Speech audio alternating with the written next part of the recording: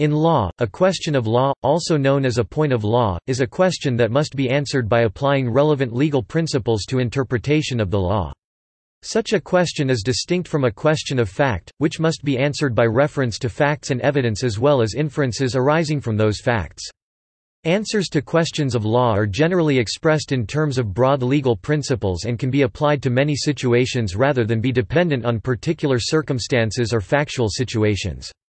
An answer to a question of law is applied to the particular facts of a case is often referred to as a conclusion of law. In several civil law jurisdictions, the highest courts consider questions of fact settled by the lower court and will only consider questions of law. They thus may refer a case back to a lower court to reapply the law and answer any fact-based evaluations based on their answer on the application of the law. International courts such as the Benelux Court of Justice and the European Court of Justice will only answer questions of law, asked by judges of national courts if they are not certain about the interpretation of the law of multilateral organizations. While questions of fact are resolved by a trier of fact, which in the common law system is often a jury, questions of law are always resolved by a judge or equivalent. Whereas findings of fact in a common law legal system are rarely overturned by an appellate court, conclusions of law are more readily reconsidered. Question of fact.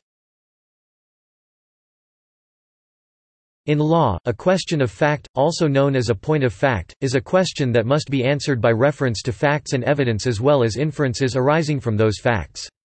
Such a question is distinct from a question of law, which must be answered by applying relevant legal principles. The answer to a question of fact, a finding of fact, usually depends on particular circumstances or factual situations. All questions of fact are capable of proof or disproof by reference to a certain standard of proof. Depending on the nature of the matter, the standard of proof may require that a fact be proven to be more likely than not. There is barely more evidence for the fact than against, as established by a preponderance of the evidence, or true beyond reasonable doubt. Answers to questions of fact are determined by a trier of fact such as a jury, or a judge.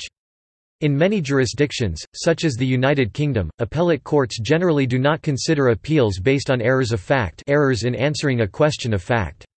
Rather, the findings of fact of the first venue are usually given great deference by appellate courts.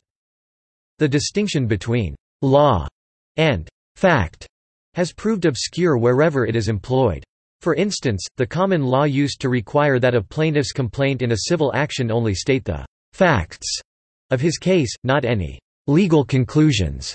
Unfortunately, no one has ever been able to tell whether the allegation that on November 9, the defendant negligently ran over the plaintiff with his car at the intersection of State Street and Chestnut Street is a statement of fact or a legal conclusion.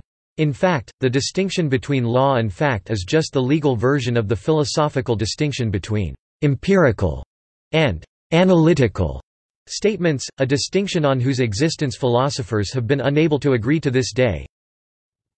We will see that many defendants charged with impossible attempts are not in fact attempting the crime they are charged with attempting. They merely think they are committing a crime. It would be merely foolish to assert that it is of no interest whatever to know that the Disciples is a forgery. But to the man who has never heard of either Vermeer or Van Meegeren and who stands in front of the Disciples admiring it, it can make no difference whether he is told that it is a 17th-century Vermeer or a 20th-century Van Meegeren in the style of Vermeer. And when some deny this and argue vehemently that, indeed, it does make a great deal of difference, they are only admitting that they do know something about Vermeer and Van Meegeren and the history of art and the value and reputation of certain masters. They are only admitting that they do not judge a work of art on purely aesthetic grounds, but also take into account when it was created, by whom, and how great a reputation it or its creator has.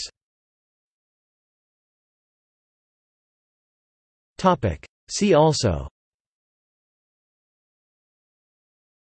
Case brief, Lord Advocate's reference, Legal definition of fact, fact-finding, trier of fact in Anglo-American based legal systems. Notes and references.